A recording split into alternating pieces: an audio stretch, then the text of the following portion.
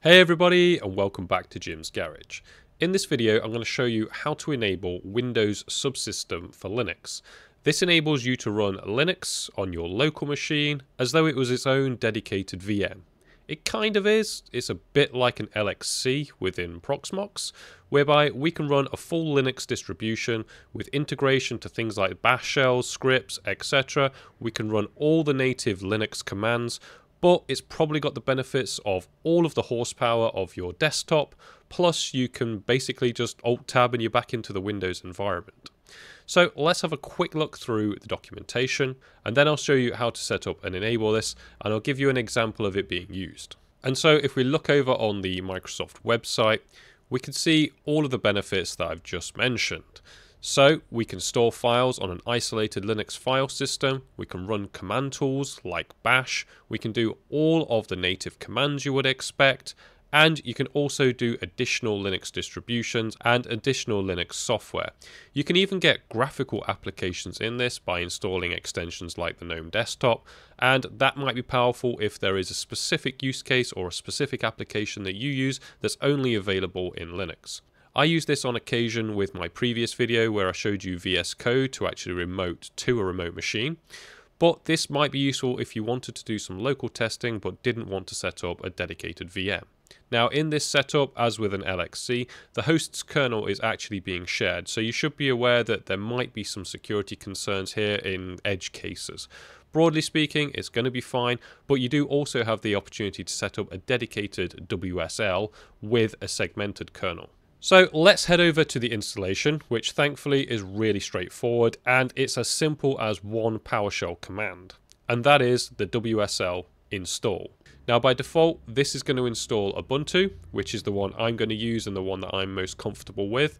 But if you run the following command here, WSL list and online, you will get a list of different Linux distributions, so you can choose the one that you want.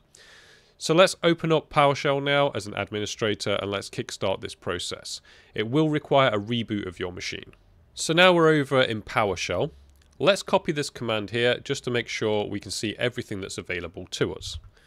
So if we do this list, you can see that there are many options. Probably your eyes will be drawn instantly to Kali Linux. We might cover that in a later video. But yeah, basically you just need to choose whichever one you want. As I mentioned, I'm just going to do the default, which is Ubuntu. So that'll be WSL --install. And now when I run this, it's going to enable some features on your machine. Primarily, it's going to set up VMs. So you can see it's installing the virtual machine platform. It's asking me for administrative privileges to do the host processes. I'm going to click yes. Now it's going to actually download the Windows Subsystem for Linux. So this is going to take a little bit of time for me because my internet's terrible, but hopefully that will be spun up really quickly and it's going to require a reboot afterwards. So now it's doing the installation of the Ubuntu itself, and when this is finished, we should be ready to do the reboot. So now that process is finished and it's reminded me that I need to reboot my machine for this to take effect. I'm now going to reboot my machine and I'll see you on the other side. So now I've rebooted my machine and it's automatically popped up with the following. So I'm going to create my username and password just like I would with a normal virtual machine. And now hopefully when I submit this, we should be logged in as that user. So that's going to go away and create all the home directories, set up all the encryption, etc. And yeah, we're now into this virtual machine. So you can see that I'm James at the home PC. And if we do standard things like if we do an IPA, we'll see that we've got the standard output that we would expect from Ubuntu. So great, we've now got effectively an Ubuntu server running on our local desktop. And for me, that's my most powerful machine. And you get pretty much parallel performance with this method using WSL2.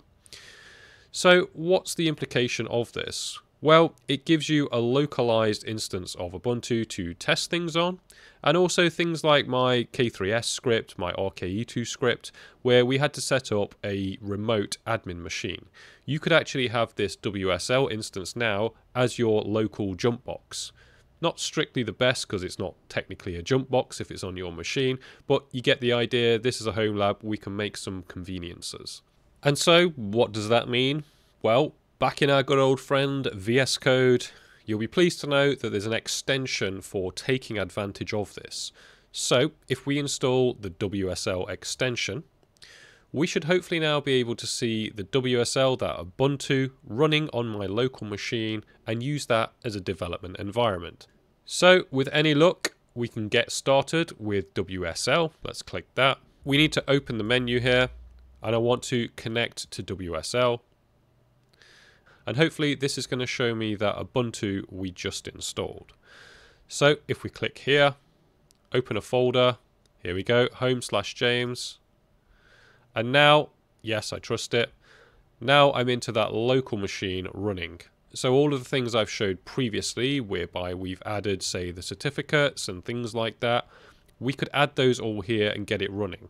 Now, that won't quite work without me tweaking the script first, but we could do things like connect to our Docker host through here, we could SSH into other machines, or we could even use this as a test space, all now with the power of VS Code. So hopefully this, combined with my previous video where we used an actual remote and we took advantage of the Docker extensions and Kubernetes extensions, this is giving you some really powerful and flexible tools that you can use in all of your testing and all of your functional requirements. So now in an upcoming video, I'm going to make use of this setup because I want to focus on Terraform to actually help us by setting out our Proxmox infrastructure.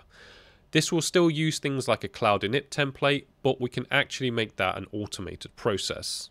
Then when we come to actually run the Terraform script process, we can use this WSL instead of having to have a separate discrete VM jump box, which is great. I get all the performance of my local machine, which is my most performant device. Plus it means that I can save hardware and resources on my server because I don't need that additional admin machine. Anyway, if you like this video, give it a thumbs up, hit that subscribe. Let me know if this is something that you're going to use or you already are. Thanks for watching, everybody. Take care.